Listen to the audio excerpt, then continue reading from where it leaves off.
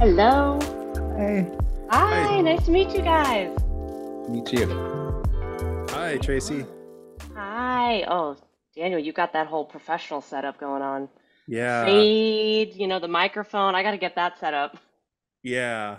I've been just looking at I'd say Gary Tan's a big influence. He has gotten really into it, and I was looking at some of his stuff, and Oh, there's a cool. bunch of other people out there I feel like that are really really good. One of the co-founders of Soylent, he started up a YouTube channel. Really? Oh, it's amazing. The YouTube channel goes into the history of like Silicon Valley. It's so deep.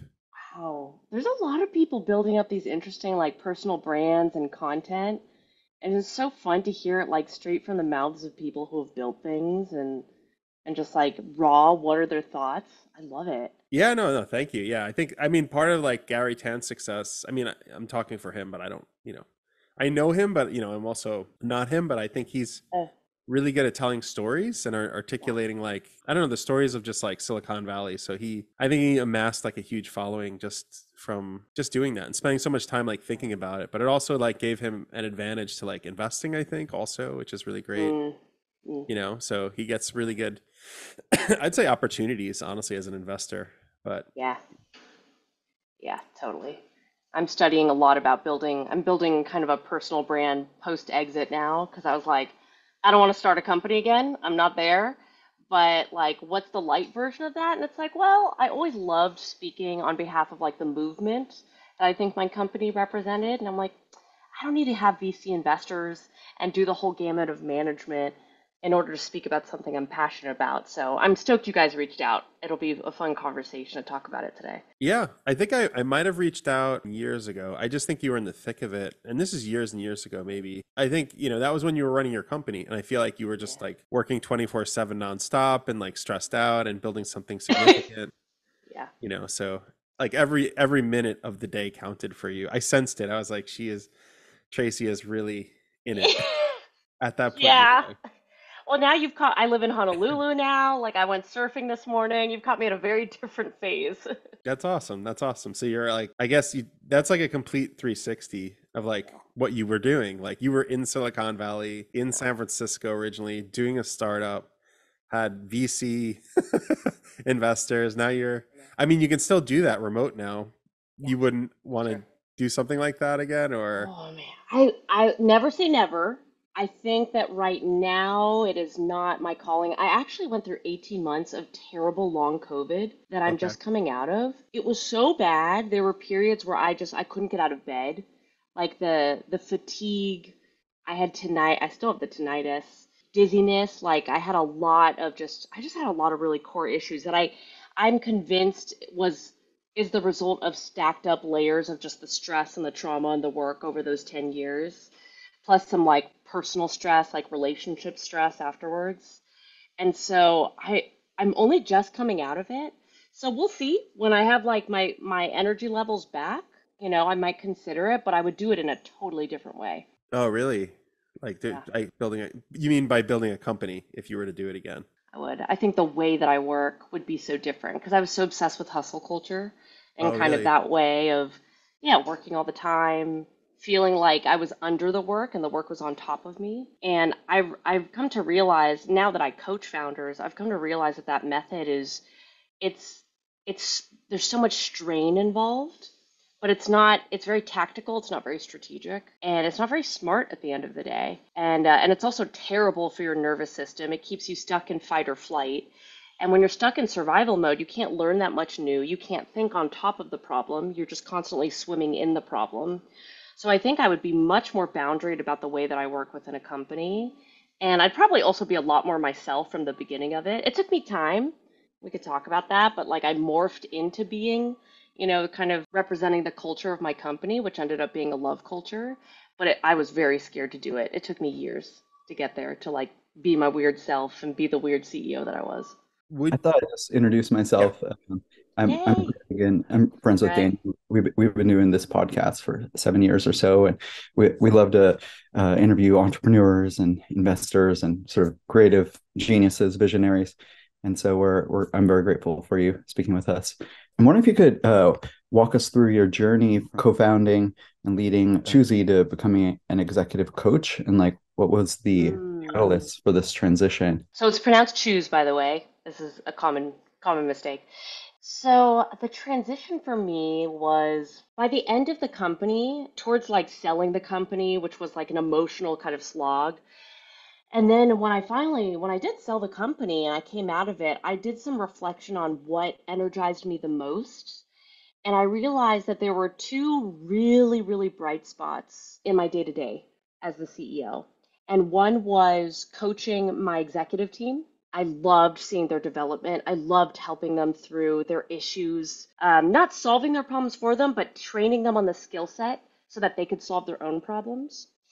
And the second thing I loved was mentoring entrepreneurs. I always had, 30 minutes to an hour, maybe a couple of those slots a week that I would give to entrepreneurs that were rising that didn't know what to do. And I always left those meetings energized. So when I left my company, I thought, what left me energized that I would want to take on as my next career trajectory? And it was those things. And I think that is what ultimately led me to being an executive coach. And it's just how do I help people grow? And I think I've always been sort of a helper at heart and in service. I saw that as a CEO, that was like my mission there. Now I find that the one-to-one is very much where my service is oriented towards. And so when I sold the company, I ended up moving to Hawaii. I thought I was going to ride out, that was the pandemic when I sold my company. So I said, oh, I'll just spend like 6 months in Hawaii. I'll ride it out. That's when we thought it was going to be like a 3-month pandemic. And a year later, I thought, I'm in denial. And I finally swapped out my residency where I'm now a Hawaii resident, and I made this place my home, and I made executive coaching my current path. I don't know if it's my large mission. I don't know if it's what I'll do forever, but that's when I made that decision too.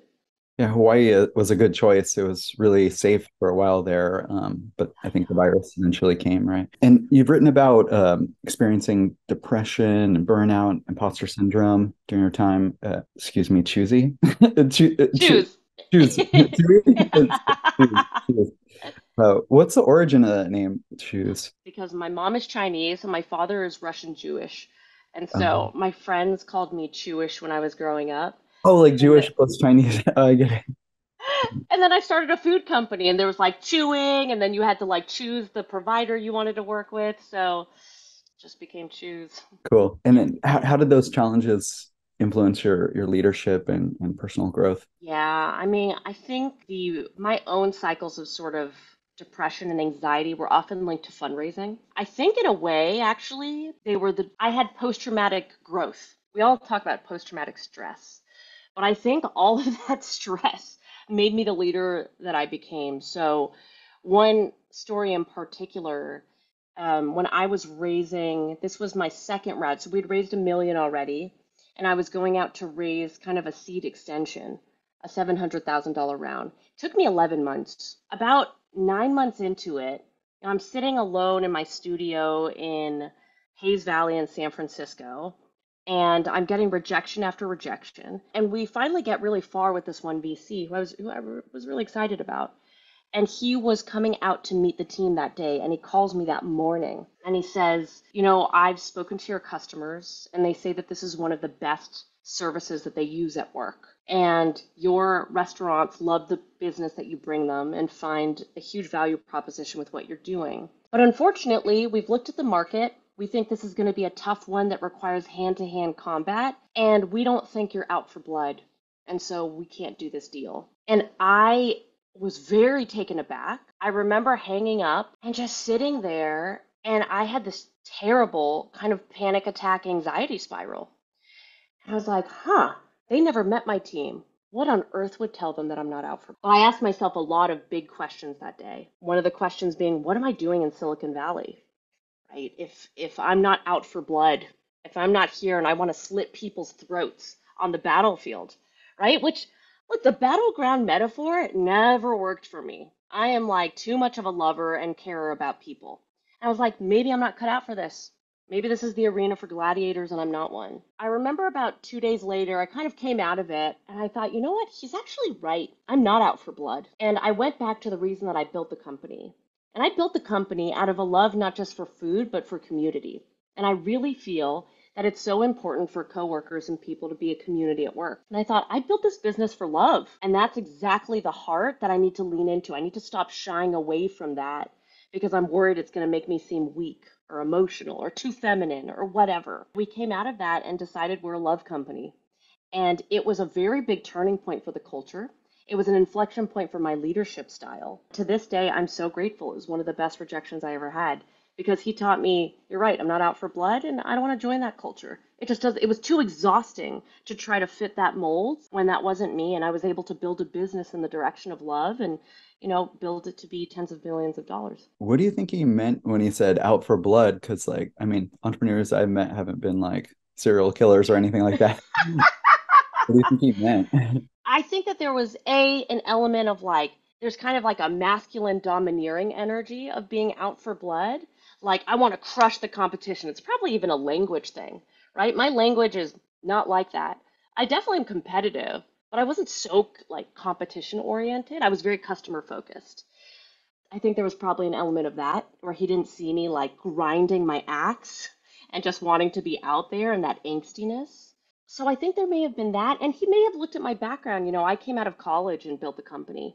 And maybe he didn't see me with a sales background and didn't think, and it was a big sales motion. There were two sales motions, both on the restaurant, the supply side, as well as the offices that we sold to.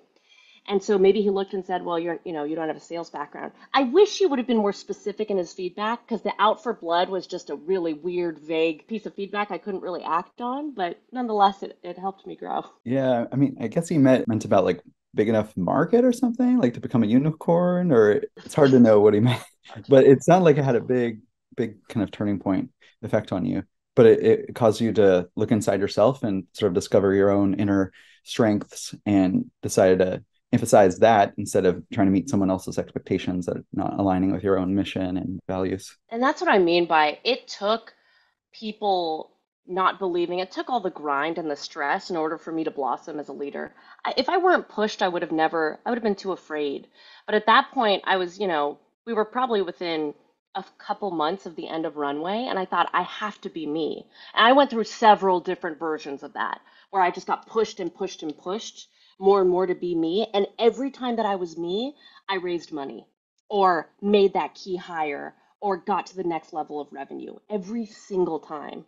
So it was kind of like the universe was like, go be you for God's sake. Stop fighting yourself. I think a lot of founders can relate to the ups and downs of fundraising, sort of self-doubt, especially when dealing with rejections. And I'm curious what kept you motivated and persistent during like some of those tough times. I'm definitely a growth junkie through pain, through suffering, and outside of suffering. But I do think that I was very motivated first by the culture. Once I built a culture that I loved, this love culture, which was very polarizing, right? Some people, we got emails from people that were like, I would be the janitor at your company. This is the kind of culture I've been looking for my entire career. And then we had some people react to it when we pitched them and say, I would never join your company. I don't want to hug my coworkers at work. Like it was extremely polarizing. But it was the culture that I loved, and I was the one that was there the entire time through the 10 years that I built it. So I think once I built that culture I loved, I felt really like protective over it and I wanted to champion it.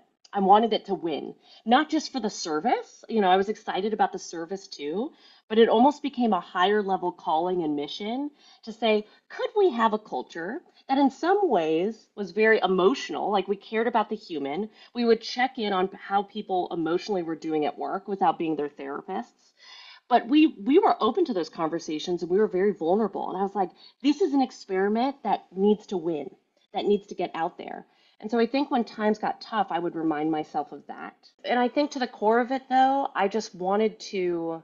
I've always been somebody that's willing to have a dark night of the soul, and I find that there's great growth that comes out of it, as horrible as they are, which is probably why I became a trauma-informed coach. And also, I help people working with psychedelics as well. Like there's kind of this shadow element that I find very intriguing and has always helped me grow and everybody around me grow. Yeah, on that, I'm very curious. You mentioned after selling the company, you had some transformative experiences. I'm curious if you could kind of dive deeper into how the psychedelic integration and somatic therapy played a role in your recovery. Basically, 6 months after I sold the company, I took a sabbatical. I started meditating.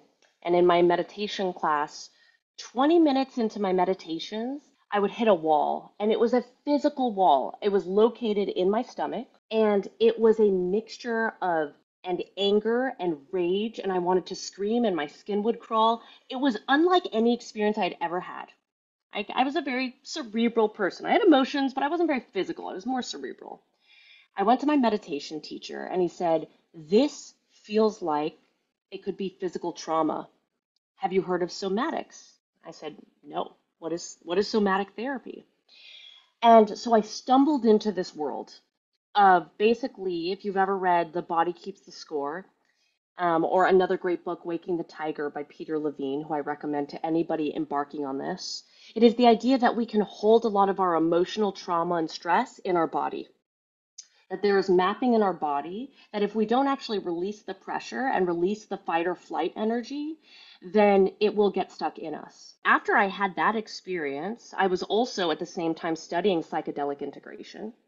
And I realized that I had a lot more to process than I thought about the sale of my company because I felt a lot of shame about it. I sold in basically right when COVID started.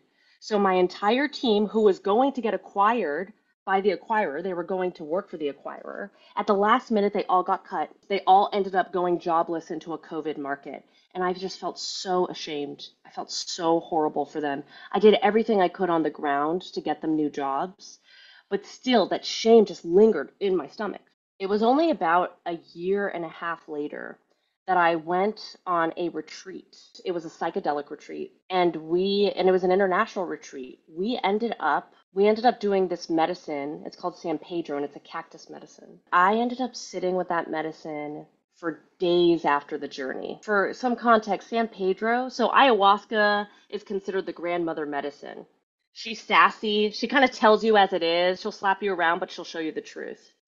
San Pedro's grandfather medicine, he's much gentler.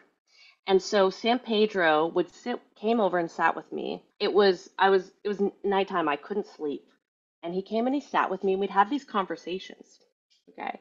And the conversation he actually showed me, I was thinking about the company, and it showed me that I was on a train station platform. Here I was grieving the company, feeling guilty. And I looked around, and everybody had left the station except for me. All my employees had moved on.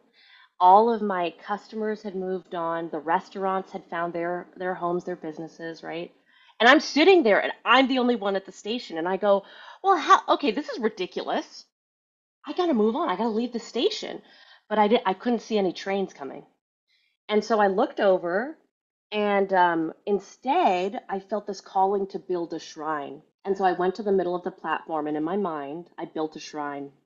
And I put flowers, I put photos of my team, and every office we were in, us building the office together, us having our team dinners together, laughing together, working hard together, fundraising announcements. I laid incense, and basically what it told me was what you need to do instead of sitting in the grief, but also just trying to move beyond it, is to honor it because it was the experience that is laying the foundation for what you'll do next. And you can come back to the shrine as often as you'd like, and you can honor it as much as you want. And somehow, in honoring the experience that I had and in honoring the grief and the shame, I was able to finally let it go and move through it and start my next path. That's awesome. I guess so San Pedro is is it a like a mushroom? I don't It's a know. cactus. It's It's a cactus. cactus. Okay, it's a Yeah, cactus. Yeah, I like mean peyote. I hear a lot of like founders and people like trying this stuff out and like kind of getting really good insights on like where they should take the direction of their life. I would say one unique thing that you have done, which I haven't seen from a lot of founders is, or coaches, executive coaches is usually executive coaches, that's almost like their career. They just go Mm, as a coach into being a coach. I mean, maybe they're a psychologist at first or something else. You've kind of come from the battle of like being a founder and all yeah, that like trauma and stress. So it does give you like a really unique perspective, probably that founders are not going to get from other executive coaches, right? That are out there, like that level of stress mm, that you probably felt. Another coach hears it and processes it and gives an answer and like tries to solve for it. But because you've been through all of those wars, you probably give really unique insights and nuance, and it's so nuanced that like maybe an executive coach, I don't know, they may not understand. One thing I've realized, one value of coaching is to be somebody's witness. I didn't realize that was important. I thought in the beginning, I was like, it's got to be tactical or strategic, it's advice. And then I realized for a lot of my founders, they want to be witnessed by somebody who actually understands. And so I think that I can play that part. And sometimes, I mean, my heart bleeds in sessions for these founders because I was there. I mean, I cry in sessions with my founders sometimes because I'm just like, oh, I feel that heartbreak when your co-founder leaves you, right? My co-founder left after 6 years and it broke my heart. Broke it open, but it broke my fucking heart. So I think I can sit with them in that. And then sometimes too, I can surface really unique insights. Like I was just working with somebody last week. He was talking about how one of his employees is getting really defensive about their customer success process. And he's leaning in and he's asking a bunch of tough questions. As he was telling me this story, I just had this like little hit and I was like, I don't know if this is it, but can I offer you some advice? Because usually a coach can't give advice, but I usually I'm like, can I give advice? And they're like, yes. So I give the advice. I'm like, I had this I had this given to me, this feedback. I used to ask a lot of questions of people, my team, but what I was doing was I was hiding my opinion behind questions. The team used to get frustrated because they were like, just tell me what you're thinking and then we can address that instead of asking these open-ended questions when you actually have an opinion or you have a criticism. Just give me the criticism. And when I said that, he was like, oh my God, that resonates with me so much. So there are pieces like that where I can kind of dig into my experience and be like, I don't know, I did that before and here's what I got. Let's see if that fits for you, if that doesn't fit for you. Most coaches don't give advice. They usually are listeners. That actually kind of frustrates me in a sense, like, because Frustrating. I know. at some point you want that advice. So I guess you're towing the line of building that trust as a coach, not like cramming incorrect, because you might not be right also. You're, some of the time. So Totally. it's like listening is, you can't go wrong listening. So I guess that's the reason, maybe one strategy in like trying to help a co-founder.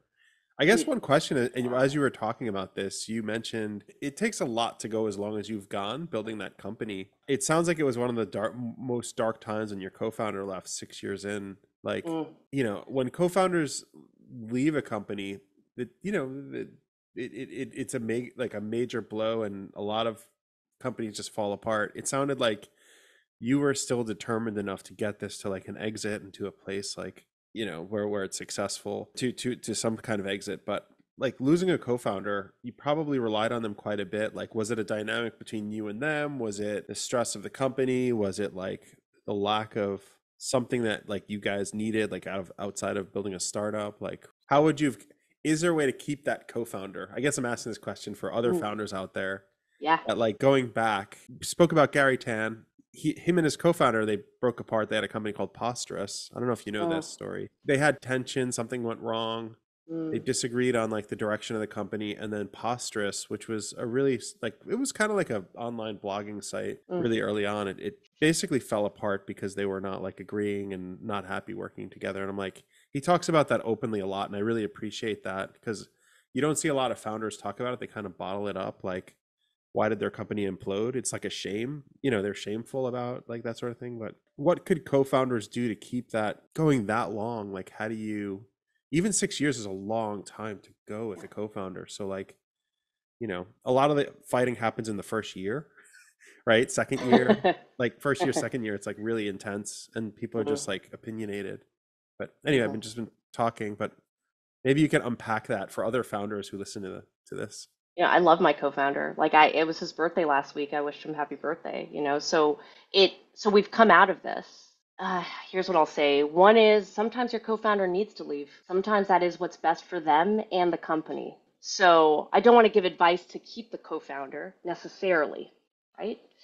It was one of the biggest pieces of growth for me. I mean, it was heavy. So Jeff, my co-founder, he actually, when I look back, he did tell me, he did signal to me that, hey, I don't know if I'm going to make it past the Series A or the Series B. And he had been an engineer before. He hadn't been, a C-level or a manager before. And he loved building, and we worked really well together. And he had dropped those hints. I don't know if I'll make it past. We'll see. We'll see. And of course, me as the CEO and the founder, I was like blazing through that. I barely heard him. I did not listen.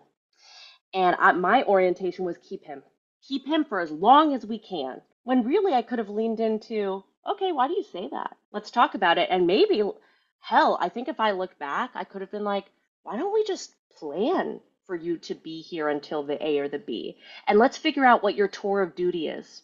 What is it that you want to, when you leave this company, that you can look back and you can say, these are the skill sets I've learned, and this is what I was able to feel and to grow it to. Let's set your tour of duty and let's set your outcome. And then when you hit that outcome, let's plan for it because you don't have to be here forever. But I think that as a first time founder and at the early stages, we cling. We cling to what's familiar and what's known. I certainly did. I couldn't stand the thought of losing him. And so when the time came around and he was like, it's time for me to go, I was distraught. I hadn't listened. We hadn't and we hadn't planned for this. What I will say is my biggest fear was that when he left, that I wouldn't be able to run this company on my own. I learned a few things. One is I didn't have to run it on my own. I had an amazing executive team and management team. I had an amazing team in general. So there's this fallacy that we have as founders of we have to go through it alone. And yes, as the CEO or as one of the founders, you do have a unique burden. On some things you do go through alone. Fundraising, I had to go through mostly alone. I had advisors that supported me. So there are things you go through alone, but that doesn't mean you have to do it without support. And so the second thing I learned is I absolutely could lead this company as a solo founder. I had a limiting belief around the fact that I wasn't strong enough. I wasn't tough enough. I wasn't inspirational enough. I didn't have enough heart. I had the story, he was the heart of the culture and I wasn't. These things were not true. They weren't true. What happens is we evolved. And this is so easy to say in hindsight, but it's not so much about fearing the unknown, but seeing it as an opportunity for evolution.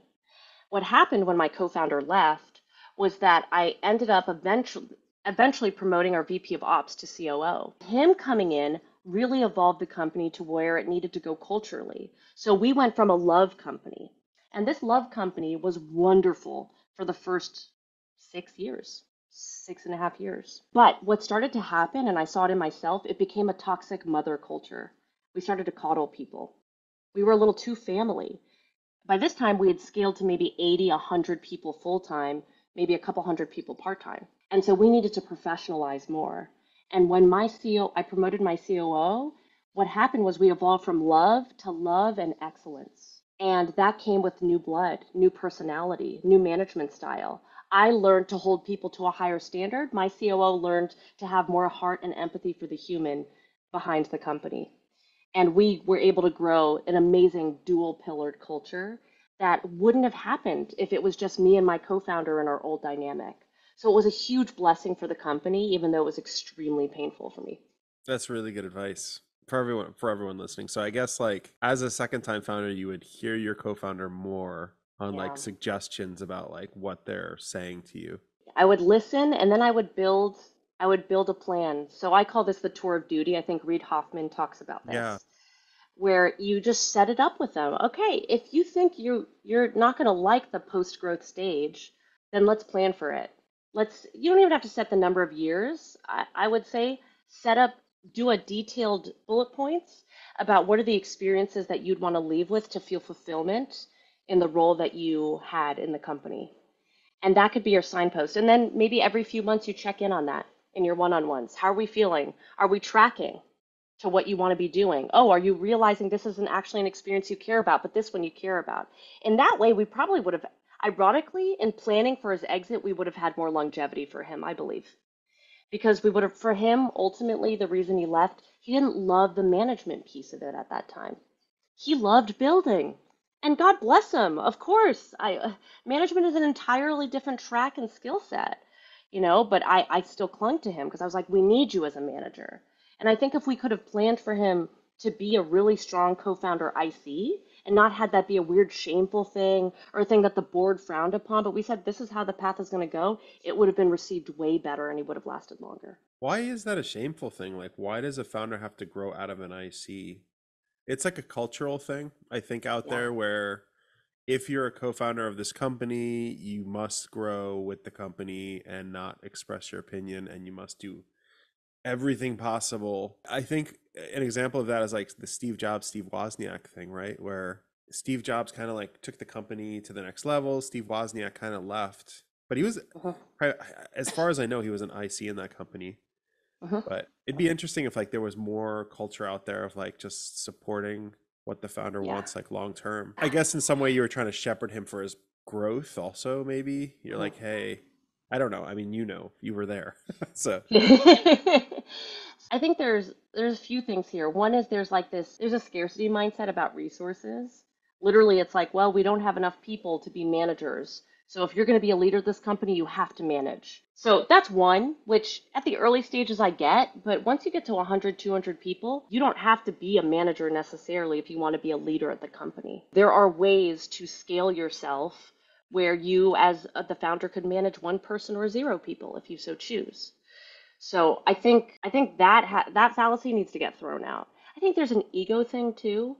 We think as advancing on the corporate ladder. I've seen this whether you're a founder or not. I see this with salespeople, engineers. They're like, oh, to get next up in my career, I need to become a manager. And I've talked people out of management positions. I'm like, you do understand that the manager role is an entirely different skill set, and you're not going to be on the ground building like you used to, right? And the way we fixed that or worked with that at Chewse was that we actually had a completely separate IC track that you could level up in and get paid more. I think most people see a pay ceiling if they don't want to manage, which is stupid, especially if you're a strong engineer or a strong sales rep. If the best engineers are 10x more productive than an average engineer. So you got it, but you have to give them opportunities to continue to get paid more and more, even as an IC. Otherwise, they feel like they have to go into the management track, and then your A plus engineer or sales rep becomes a B or a C plus manager that you end up having to fire. Such a shame. Yeah, so I think we work with that by just saying you can be an IC and you can make a ton of money, more money than a manager, even if you're really good. You've written that we are one system. Unless past wounds are healed, your personal is present in your professional. And I'm Mhm. wondering if you could elaborate on this belief and provide some insight on how it informs your coaching style. So when I was younger, I was bullied really badly. That wound is something I didn't connect with as a young adult. I kind of shoved it under the rug. I was like, get over it. It was your childhood. You're gonna move on. And I remember I did when I was 24, we had just right before we raised our Series A, I did the CEO boot camp with Jerry Colonna. We were in a group talking about being bullied. And so I shared my experience that I was bullied so badly that during lunch, I used to eat lunch alone in the bathroom stall. Jerry comes over to me and he goes, remind me what your company does again. And I said, well, we make sure that nobody eats lunch alone. That's why we do group caterings. I never put that together, that my past was a deep and intimate part of my present. In that moment, I felt like I had almost a sober psychedelic experience. I felt like 30,000 volts of electricity go through my body.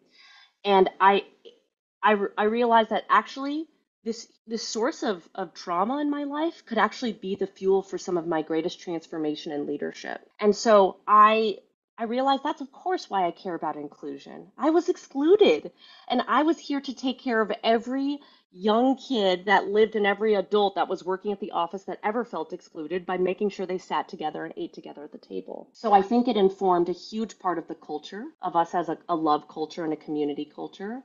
And then my leadership style. I became very vulnerable after that in sharing that story with people, but seeing it as strength and not as weakness. I'd say as a coach, it's a really interesting question. For me as a coach now, because I saw how deeply my trauma impacted me and became my strength, when I work with founders, one of my intake questions is, are you willing to talk about your personal history? Because some founders, when they see the word executive coach, they're like, all right, we're here to talk business. And I even, with my clients, in the beginning, clients will be like, oh, I have something personal. Is that okay? Is that too weird to share? And I'm like, oh my God, come on, bring it. Let's do it.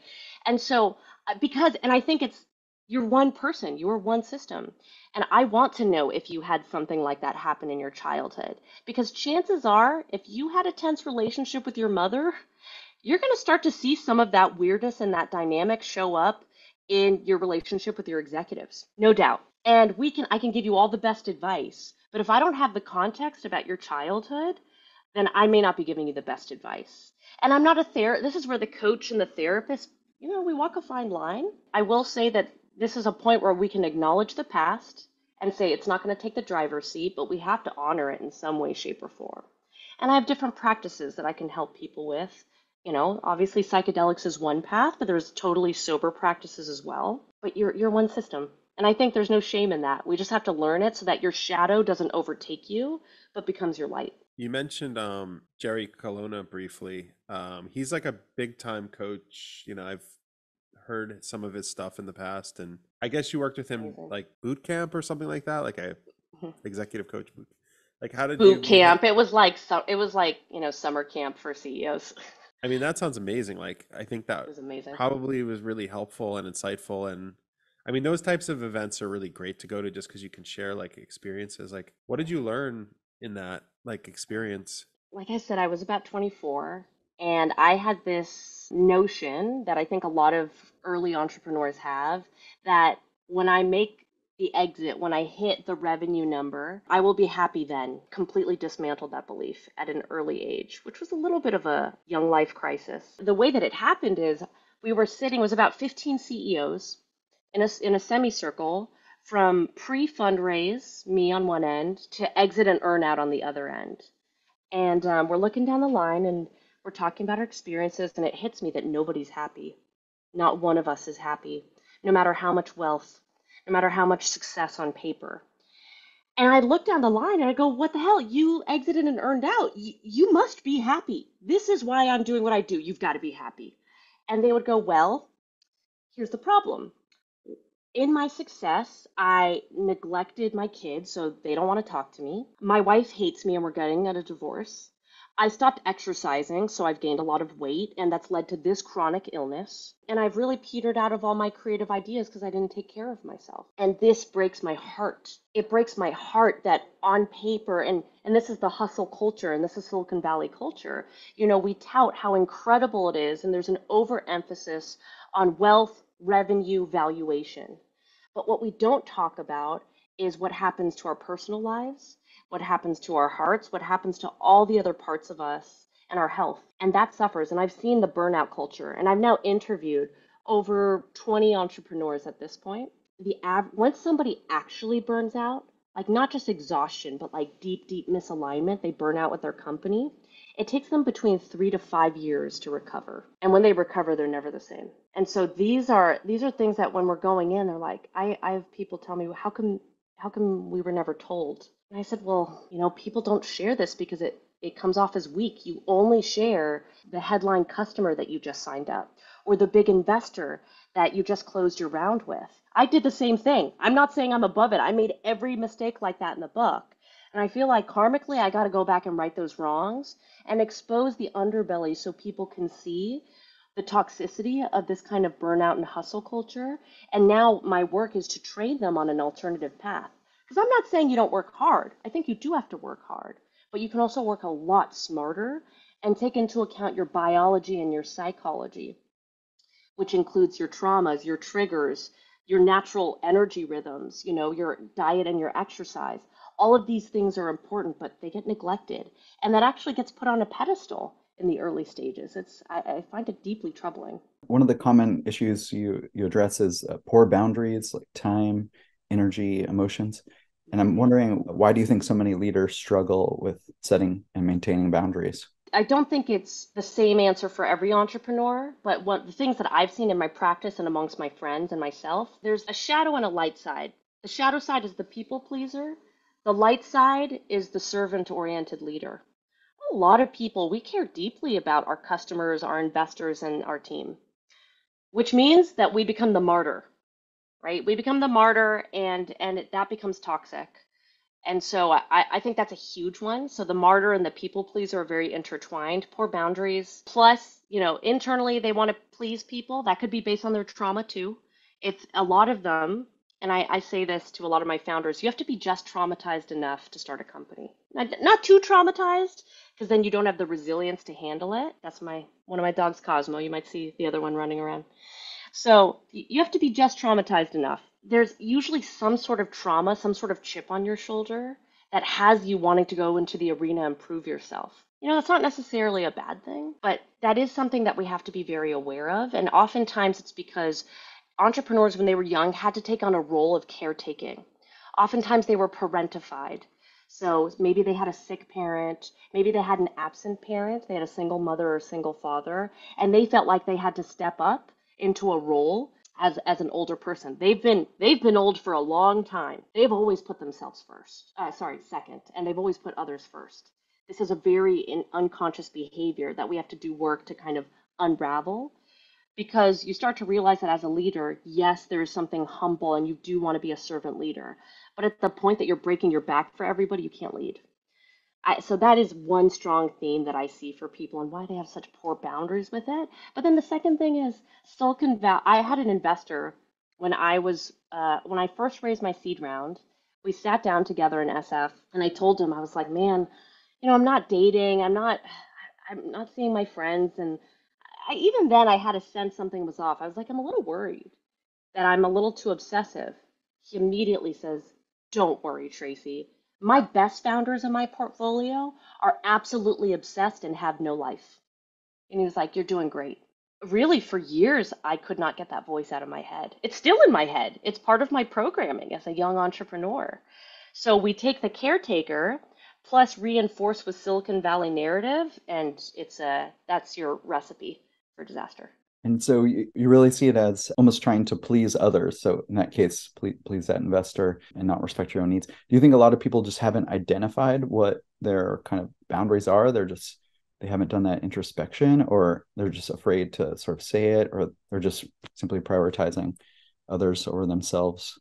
There is an excitement, right? I mean, there's a huge excitement when you're starting a company, and that rush becomes addictive in its own right. That rush is something that we tap into again and again to overcome the long nights, working the weekends, having to say no yet again to a friend's wedding because you have to fundraise. So I think the excitement can pull people away from thinking about their own needs, because it's heady. I mean, it's one of the biggest rushes ever, to be honest. There's nothing quite like it. So they're not prepared. So oftentimes that you have these rose-colored glasses. You're like, this is going to be awesome, and it's going to be awesome forever. How could this feeling ever end?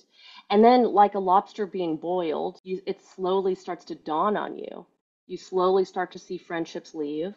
You start to gain weight. You start having sleep issues. You start noticing that you have periods of depression. You start noticing your weekends, all you're doing all day is watching Netflix, right? Like you can't, but somehow during the week you muster the energy, but you crash on the weeknights and the weekends, right? These little things start to boil you alive. You're really deep in it. And by that point, you don't have enough resilience and resourcing to think about what are my boundaries. It's best to do a boundaries exercise when you're in a healthy spot. Otherwise, you're not seeing very clearly because you're just in survival mode. You mentioned if you started a company again, you would do things differently. And I'm curious if you see, for example, raising investor funding as sort of a source of this boundary misalignment and burnout, if that would be something that you would choose not to do again, or how would you approach it? I wouldn't say categorically yes or no. It depends. I would be much more honest about the opportunity, though. First off, I would, for right now, I'm building a coaching brand, a personal brand around training founders and leaders on how to honor their biology and psychology as they're growing companies. This doesn't require outside funding. Now, it might get to a point where I want to host retreats. Even then, probably doesn't require outside funding. But let's say I want to actually start an app where, it's a meditation app combined with accountability tracker. At that point, maybe I'll raise funding. So I think I want to be really clear that it's not that the funding itself is the source of burnout, but you do have to realize that once you start the fundraise process, you are signing up for a ride where you want to take a company big, especially after angel funding. We raised $40 million. And so once you get to VC levels, there are expectations on returns, and rightly so. VCs aren't wrong for expecting that.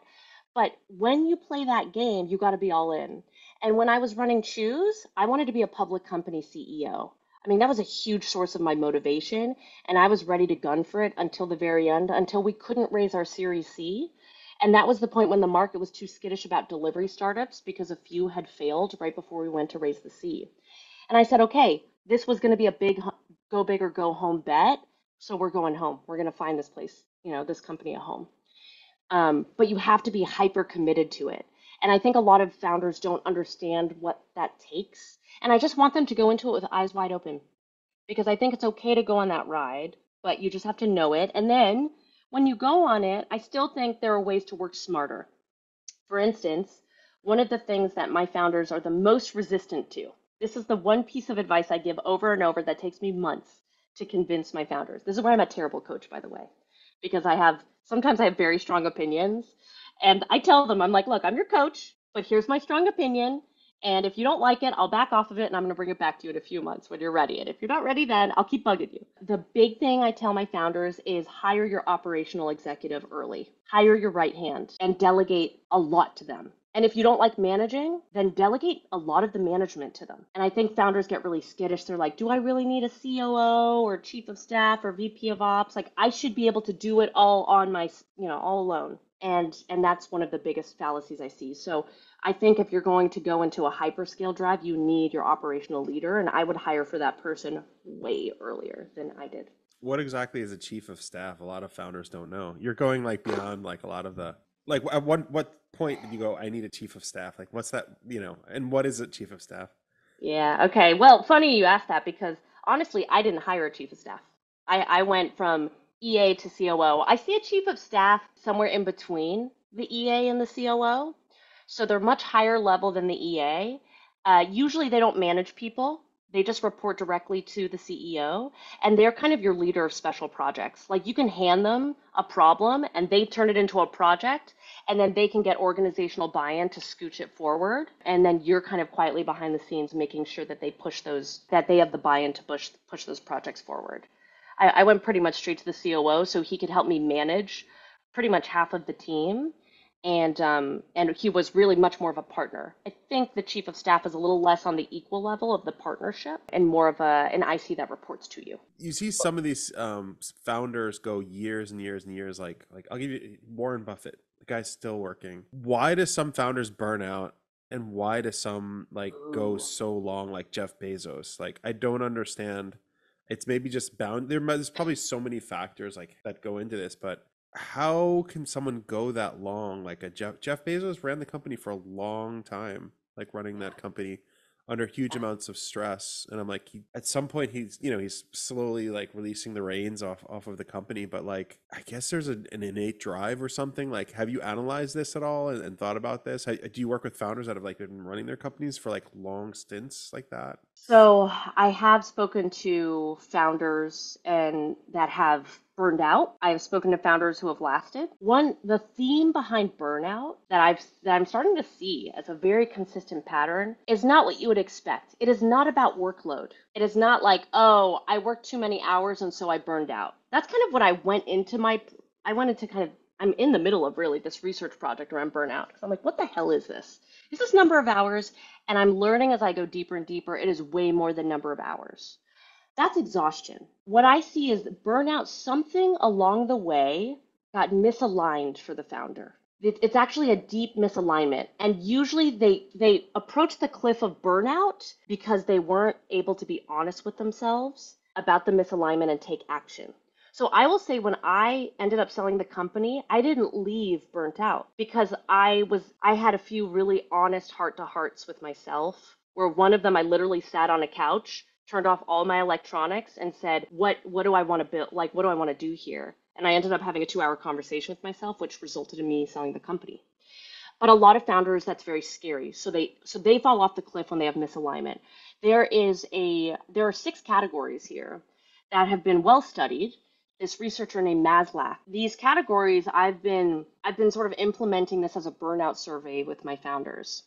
So one of the top ones that I see misalignment with is control. When you feel that you have lost control, and that may not be because you were ousted from your seat. Maybe you didn't have the resources because you couldn't get enough money in the bank, right? And you constantly feel like you don't have control over your destiny because you don't have enough resources to do it. Or maybe you have a co-founder or a very advocate board member who is siphoning off your control, and you don't feel that you have the control you want because somebody's over your shoulder. Reward. This is when founders don't pay themselves enough, or they don't feel they're being rewarded extrinsically in terms of praise or intrinsically because of pride in their work. Sometimes it's fairness. They see some other people being treated better than they are. Maybe their co-founder is being treated better than them. Maybe the equity split at some point in the beginning, they said it was fine, but it actually wasn't, and it breaks them. So it is usually, or it could be mission. This happens a lot to founders where they start off and they have a strong idea of where the company's going.